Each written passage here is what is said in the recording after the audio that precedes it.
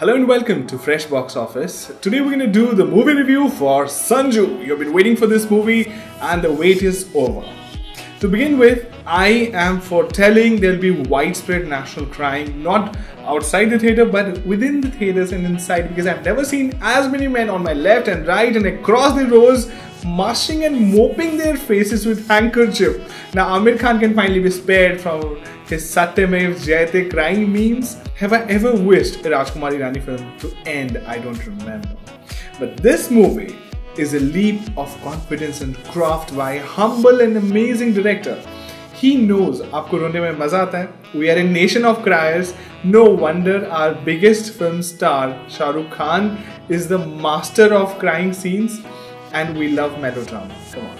Let me dispel some rumors immediately for you. Jim Saab is not playing Salman Khan and Vicky Kaushal is not playing Kumar Gaurav. But this is a real and honest movie review, so hop on.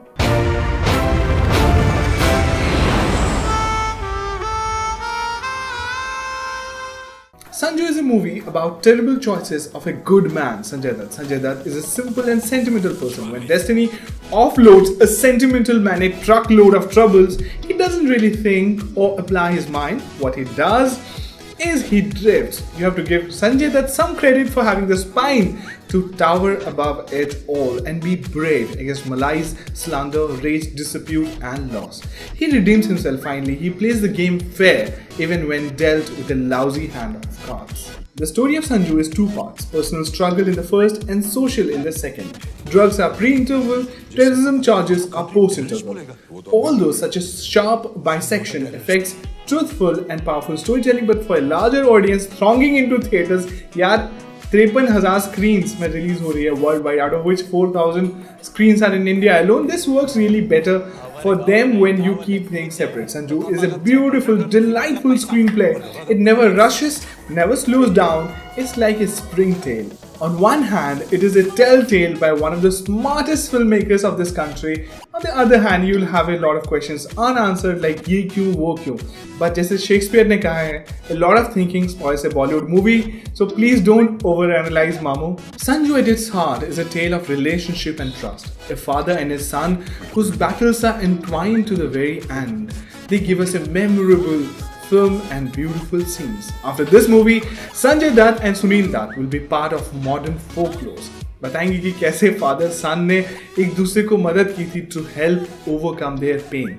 But it is also a story of friendship, love and other emotions. And you'll be very invested in the story of Sanjay Dutt and his friend Kamli from US. In Bollywood, Ranbir Kapoor is the finest acting package of our generation. Banda kya kaam karta hai. His belief, commitment and acting while playing another actor who is also acting in other movies is unprecedented in cinemas. The award brigades, commercial or not, will be begging for his appearance and presence this year. Paresh Rawal has given us a dauntless Sanjay Dutt who has nerves of steel and unshakable in times of trouble within the family and in the profession.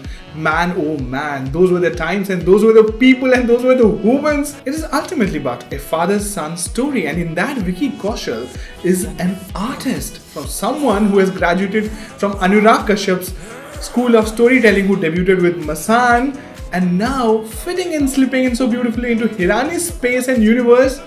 It is worthy of applause. He has caught the mood and the pitch perfectly.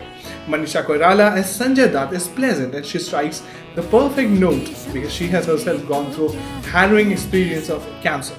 Dia Mirza as Manyata, Anushka as Rajkumari Rani in spirit and Jim Saab as a drug peddler are great to watch. The ensemble makes a mark individually and also wholly. You'll come out of the theatres with a sniffle in your nose. You'll come out of the theatres with a sniffle and a running nose, but long after Sanju is finished, it stays in your heart like the memory of a warm and amazing person whose errors and trials were humans, but his reflections and reconciliations were much more humane. The music of the film tugs at your heart, particularly the Har Har Maidan Fateh song, which is exhilarating. You want to climb the mountain just like Sanju, picturized on Manisha Koirala and Ranbir Kapoor. The song gave me goosebumps.